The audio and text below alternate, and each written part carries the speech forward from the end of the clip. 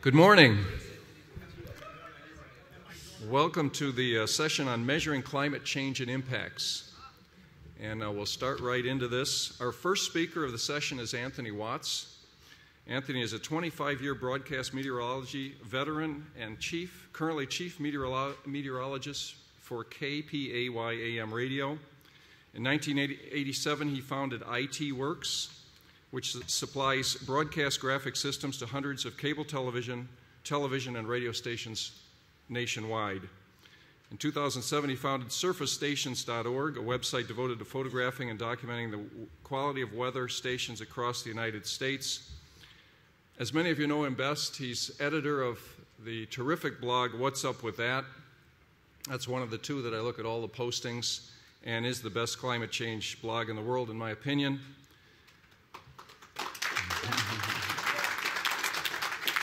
And somehow, with all these efforts in play, Anthony still finds time to publish in the scientific literature. So, with no further comments, please welcome Anthony Watts. Good morning, everybody. I'm going to talk about uncertainty in the surface temperature record, some of the things that I've found through my investigations over the past few years. And we have a number of different examples. We have uncertainty in the measurements themselves done by human observers. We have uncertainty in the adjustments associated with the data that's being recorded. We have uncertainty associated with UHI, the urban heat island effect. And we have homogenization, something where we're taking data from dissimilar stations and combining them together to create trends. And finally, we have station siting, which of course is my specialty, and I'm going to be talking about that a little bit too. First, let's talk about the measurements themselves. There's three different kinds of measurements that are made that are done with the U.S. Weather Bureau mercury thermometers. This has gone back to 1890 when the Weather Bureau was first formed. They all have a resolution of 0.1 degrees Fahrenheit. The MMTS, the newer electronic thermometer introduced around 1985, has that same resolution along with the memory for highs and lows. And of course then there's the airport weather stations, the ASOSs and the AWOS stations, which also have a resolution of 0.1. But the interesting thing is that when these things are recorded on the forms used to report for climate, the NOAA B91 and E15 forms, these values are not retained. They are tossed out and rounded to the nearest whole degree Fahrenheit. And in addition, as you can see there on this example of a form, that the numbers are recorded in whole numbers as opposed to numbers in tenths. And in addition to that, the observers themselves are not always doing data every day. A lot of these stations are placed at locations where they're volunteer observers or where it's an office, like a fire station, a police station, a ranger station, or whatever. And so there's missing data, weekends, holidays, sick leave, things like that. There's lots of chunks of missing data that we found in the reports of climate over the past century. This is just one example. So there's a standard for all of this. They specify, the Weather Bureau and later the NOAA specified that they are to round up, take from the nearest tenth of a degree and round it up, for example. 4.5 becomes 5. So that resolution of 0.1 degrees Fahrenheit is discarded. Now, if people say the law of large numbers takes care of that, well, perhaps, but it still introduces an uncertainty into the entire surface temperature record of plus or minus a half a degree Fahrenheit. So in the adjustments associated with the data, there's also uncertainty.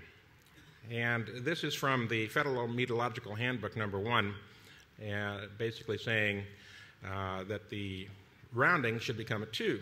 So the rounding rule introduces a small bias itself. They don't do a round, odd, even, or any other of the tie-breaking methods. They always do a round up. So because they're doing a round up, this introduces a very, very small temperature bias. And for example, if you just use three numeric components, you get a bias of about 0.0005. Well, add that to a lot of stations, and it starts adding up a little bit more. So this asymmetry in the way that rounding is done is one of the small biases that is in the surface temperature record. And then there's the adjustments to the surface temperature record for all the different problems associated with measurement. There's the time of observation bias. There's something called FillNet. There's SHAP. There's all these different adjustments to account for the fact that the surface temperature network is imperfect for the job of measuring climate. And this is well documented and well understood. So they have a number of adjustments that have to be applied. You can see a number of them here separately that are introduced in this graph that's done by NOAA.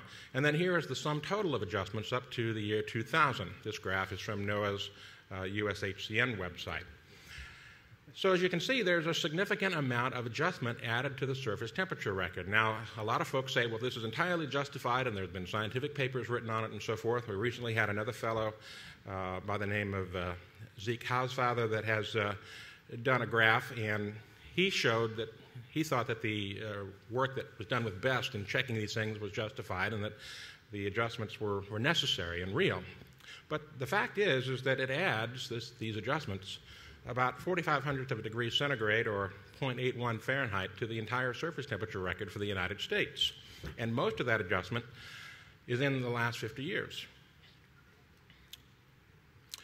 So we've got a number of uncertainties associated with station siting now, and it's said that these are taken care of by all these different adjustments and so forth. Me, I'm not so sure. I want to show you some examples. Of course, everyone's seen this one by now. This is the famous weather station in the parking lot at Tucson, Arizona, at the University of Arizona.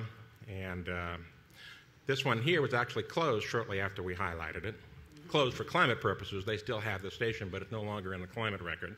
Then we have this one here at Hanksville, Utah, where we have the weather station sited over a gravestone. That's a pioneer woman that's buried there. And they put the station over the gravestone because the curator got tired of tripping over the thing at night when he went out to do the measurements, so they just put the thing over the gravestone. So you've got this instant heat sink right there. And here's another famous one, Lampasas, Texas. Used to be outside of town, but they moved it. The observer got sick and could no longer do the work, and so they had to move the station. They moved it in town right next to the highway there, and you can see the hardware store down the street. This is a radio station. Problem was when they moved it, they introduced a tremendous change in the way that station was recording temperature, and you can see it there at the end of the graph. A huge step function associated with that temperature move, or with that station move, increased the temperature. But the interesting thing is that the homogenization process that all these stations go through actually made the problem worse. Instead of taking out that step function, they actually made the problem worse by increasing the trend. They cooled the past with the homogenization process, as you can see here, and in cooling the past, increased the trend without fixing the problem in the first place.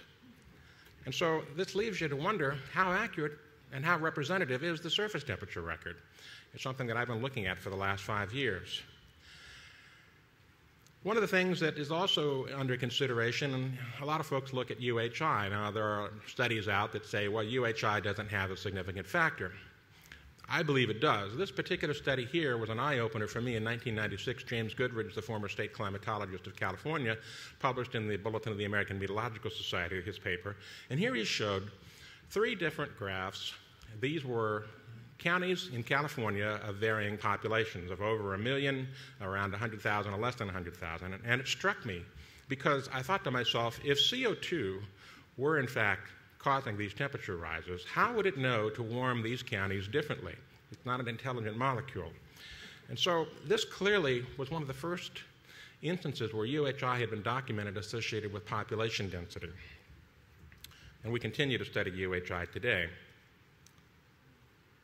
You can see this is a curve of UHI that might look schematics, if you will, over a city.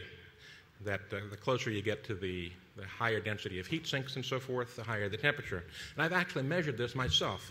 In Reno, Nevada, I did a transect using my vehicle with a special attachment that I had on my passenger window, which had a sensor and a radiation shield, and I drove through Reno one night on a clear night with still air.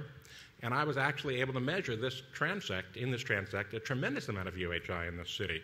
Yet, where you see the little yellow dot down there on the lower part of the screen, that's where the airport is, and that's where the USHCN's climate station's record is at, right in the middle of the UHI. Does that affect things? I believe it does. Then we've got this study from Zhang et al. Of 2010, says that, I'm having a little trouble reading here, mainly because the monitor's down there is so small, but it says, the Summerland surface temperature in cities in the Northeast were an average of 7 degrees to 9 degrees centigrade higher or warmer than surrounding areas. And they did this by looking at data from satellites, from the MODIS satellite, looking at temperatures, land use changes, and so forth. This is Buffalo, New York. And then here's Providence, Rhode Island. And as you can see, there's a significant amount of buildup from these cities, land use changes, and the infrared photography indicates a temperature difference with the surrounding countryside.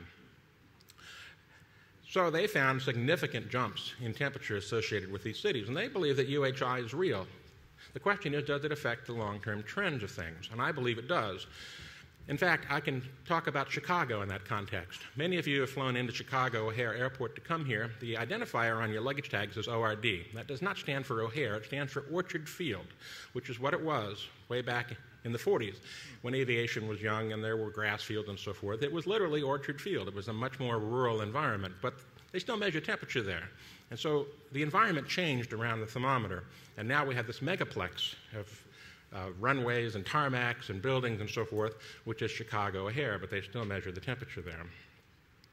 In Australia, the Bureau of Meteorology has found that they have seen that UHI is an issue in this publication on October 13th of 2010. And unfortunately, I can't read it all, so I'll just let you folks read it. I apologize for that. The monitor is too small for me, and I didn't bring my glasses. UHI and homogenization is kind of like mixing bowls of muddy water. This is my view of it to help you understand it. If you have a number of different bowls of water, one clean, which represents a pure temperature signal, and one dirty, muddy water, which might represent a muddy signal from a city that's been UHI affected or siting affected, when homogenization is done, all the data from these different sites is mixed together to create a new value, which is like what we saw at Lampasas. And so it's kind of like mixing muddy water together. So what's the end result? A mixture. And is that representative of what the climate is? I don't think it is. And UHI is not dealt with appropriately in the record. Only 5/100ths of a degree centigrade to the adjustment of the record associated with adjustments. There's a whole 45/100ths. It's only a small offset. We believe it should be more, me and my colleagues. So here's what we know so far. We, from my paper last year, Fall et al. 2011, we found that there was, in fact, an effect from siting associated with bad station siting and so forth. And temperature trend estimates vary according to the site classification, with poor siting leading to an overestimate of minimum temperature trends and an underestimate of maximum temperature trends.